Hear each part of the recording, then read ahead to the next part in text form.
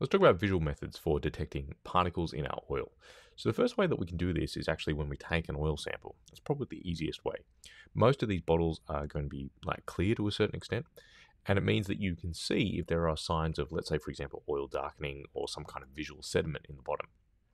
Now, one of the things about this visual sediment is that if you send a sample to the lab and it has visible sediment in it, they're probably not going to test it because that can actually damage some of the equipment.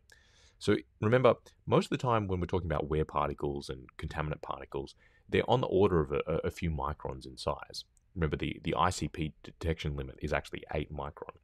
So we're looking for very, very, very fine things that are typically invisible to the naked eye.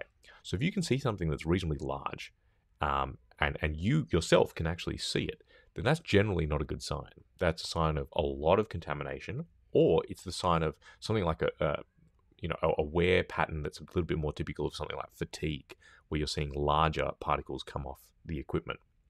So in general, that's not good. Now, how could I distinguish whether it's a fatigue wear problem or if it's just a standard issue of contamination? Well, we can have a look as to whether these particles are magnetic or not. And if they are magnetic, then that's a sign that they're probably coming from somewhere in the equipment. Of course, this isn't relevant if your equipment is, let's say, for example, made from aluminium, right? So this is only applicable for ferrous materials. So that's, your steels and your irons. All right. Another visual method that we can use is actually through inspection sight glasses. So often they'll just be kind of like a bullseye sight glass on the side. That's not really going to give you much of an indication of any kind of sediment because there's no kind of like low area for it to lie in. But these kind of 3D sight glasses, which have some volume in them, maybe there's a little bit of sediment that ends up in the bottom. Again, the reality is that it's probably not the best way of detecting it. However, a really good way of detecting it is to look at the bottom, right?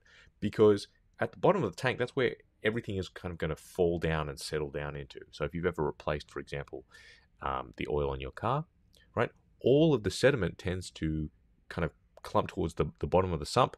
And that's why we always say that if you are taking an oil sample and you have to use the drain plug, right, generally don't catch the first oil that comes out, because that's not going to be representative of the entire oil system, because a lot of that sediment is actually going to be sitting directly above the drain plug, right? It'll have settled out to that area.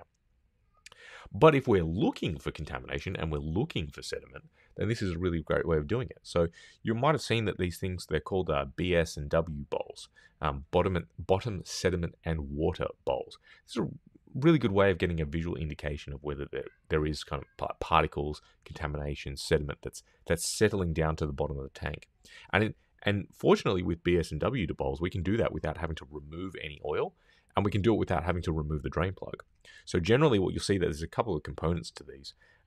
So noticeably, there's a magnet inside. It's usually made of kind of like a rare earth material, like a neodymium magnet or something like that, which is very, very magnetic. And so if there's any ferrous material, you'll see that on the magnet. But otherwise, if there's water that separates out, you'll see it there as well. And sediment as well, right? We expect that to sort of fall to the bottom. And so this is the first way that we can detect if there's contamination, simply by looking at it. And who is doing that inspection? Realistically, it could be anyone that walks past the equipment. But I often say, it's probably going to be your lube tech, right? That's the guy that's doing the rounds each day. Maybe he's doing top-ups.